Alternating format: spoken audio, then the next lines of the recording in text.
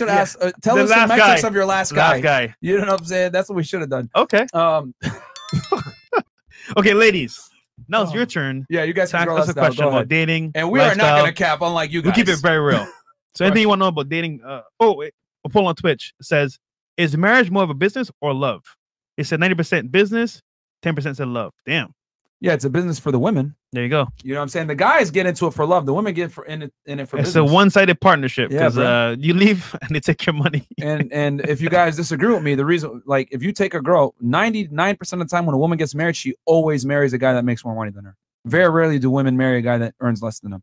And if they do, that guy has potential to make, maybe he's in med school or something like that, and he's going to make the money, but very rarely do women actually, like, get a ring and marry a man that earns less than them. Yeah. I disagree. Yeah, I disagree as well. I don't think that's deliberate. Yeah, sorry, you were gonna say. Okay, why do you disagree? Go ahead. My sister and her husband. My sister makes like a fair amount more income than her husband. When they married, did she make that income? Yeah. That's real here though. Yeah. They're in Canada. Yes. That makes sense. The guys over there. This is like yeah, but no. Here's the thing. Okay, so how much more does she make than him? I couldn't tell you like specific numbers, but I know my sister makes like a good income and like we're talking so like double his income, third of his income, more. I couldn't tell you. God, so you're gonna make a statement and not be able to back it up. Okay. Like for instance, last year, before the pandemic, they moved to Germany together, and her husband quit her job, and my sister just like worked and like took care of both of them. Okay, so he quit his job and she worked. Yes. Okay, and do they have kids? No. Okay. Okay, and when they married, she was earning more than him. Okay, so that is what you call an exception to the rule. Yeah. Because it's not most average. women would not do that. Yeah. They would not marry a man that earns less than them and take it serious. How long have they been married? They have been dating since they were 15. They're 34 years old now. Well, how long have they been married? I'm gonna say like 5 years. Okay. So the average marriage lasts about 7 years. And I'll tell you this, when a woman earns more money than her husband, actually, we talked about this on Timcast, 33% increased likelihood of divorce. So I'm not saying they're going to get divorced, but the probability has went up dramatically when a woman earns more than her counterpart. So because I'm not wishing anything bad on your sister and her husband, but what I am saying is that he on thin ice. Yeah, because think about it. She takes the masculine role. You know what I'm saying? Yeah. Like she has the pants in her that situation. So even though there might be this one situation, most women would not dare marry a man that makes less than them. They would not do that unless like it was like, let's say she makes 500, he makes 450.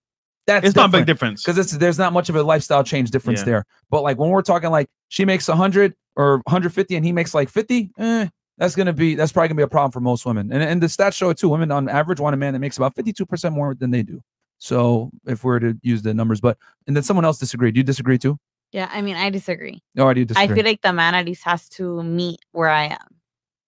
I feel like as a bare minimum. Yeah, he doesn't have to make more money than me. Okay, but still, there's a financial standard and burden of performance for the man. Yeah, of course. Like I don't want to be with somebody who's like down here and I'm up here. Like, but that's the difference, though. Men don't have that floor. Yeah, that's what I'm trying to say. Like women are very intelligent about who they marry, whereas like men aren't. Like a man will marry a woman that earns 20K per year and not think twice. Whereas a woman ain't gonna marry no dude that makes 20K per year. Unless she makes 20K herself, she's like, all right, we're equal, I'll marry you. Right. But that's what we're trying to say. Like women exercise far more financial discretion. So that's what I'm saying. For women, it's a business almost. Like they look at it much more pragmatically than men do. Men are like, oh, I love you, baby, and they get married and then they get divorced later on. Like I can go to McDonald's, find out a chick. You know what? You seem very chill, feminine. I'll marry you. But if you go to McDonald's, you're not gonna marry the guy behind the counter. It's like no.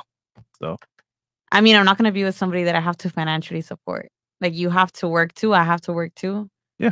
Which is why we said that women look at marriage as a business more than men do. Men I don't look at it as a business love. Because at the end of the day, I have to love you and I have to care about you a lot for me to be with you. I just feel like, if I want to travel the world and I want to go here tomorrow, you better be able to go here tomorrow with me too. Like, I'm not going to be supporting you like you're my baby at the end of the day. And shout out to the merch, by the way. But men and women love very differently. I feel like I feel like shirts are there. We always talk about how men and women love differently. I don't know if you like. I guess that's an opinion. I would argue it's a fact because women tend to love opportunistically, whereas men love idealistically. Think about it. Like you said earlier, men see how you look and they fall for your looks just off rip. And you, as a woman. Girls, however, they see, okay, what does he have to offer? Is he successful? Is he ambitious? Is he going somewhere in life? Okay, I can be a part of his lifestyle and kind of like, acquiesce to that itself. The reality is this: women love men for what they provide. Men love women for who they are. No. So you would say that every woman that gets, like, the majority of women that get married, they're not getting married because they're in love? I mean, I would say that's not true. But they're in love with the man for what he provides, is what I'm trying to say. You're in love with the man for the person. You don't get married to someone. You don't say yes to a proposal because if you don't love someone, the majority of the time, it's like you're in love with them. But the thing is, hold on. This all stems from what I'm saying. Women love opportunistically. You're missing the point. I'm saying women love for a woman to love you, she's got to respect you. For her to respect you, you have to become to some degree, and that becoming is her falling in love with what you provide. But my thing is, right, if they're marrying out of love, why are they divorcing so much? They're the ones like starting a divorce, like always, for the most part. Women are the ones always starting the divorce? Yeah, they have a higher percentage of like initiating 80% divorce. of divorces. Hold on. Let's Sorry. tell them the numbers. Yeah, instead of making a claim, 80% of divorces are initiated by women. Okay, and you don't know why that is. I mean, maybe it was due to the man being unfaithful, due to monetary reasons. It's monetary mostly. Yeah. Due to kids, due to so many other factors. You know, jobs. We know but it's monetary. finances. But if it was out of love, money wouldn't even be an issue. People fall out of love all the time. But that's hold on. That's the point, though.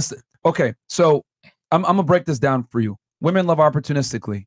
Therefore, since women love opportunistically, and that's not to shit on you guys, like that's just we tell guys on this podcast, normal. like this is how you have to operate. Women love differently than we do. Men love a woman for what she is. We don't care what you provide or whatever. If you have a job or a career, that's cool. But men don't necessarily care about that. Women, however, love very differently. That's why ambition, income, drive, all these things matter to women because they're very strong predicators on that man's future success. So therefore, the woman falls in love with the man because of what he provides, his ambition, his security, all this other stuff. So once you lose that, the attraction goes down. This is why a lot of divorces are initiated by women, because the man might lose frame, he might lose his money, whatever it is. So stop going to the gym. Yeah, stop going to whatever it is. But like the woman loves the man for what he provides. Like men are only loved in society based on what they provide. This is why men since the beginning of time have created. You know There's an article right here. So women file 80% of divorces. I just feel like, yeah, that's a factor, of course, but I don't think that's the whole realm of like why women get married or why women get divorced. And I would say that men's equally over sexualize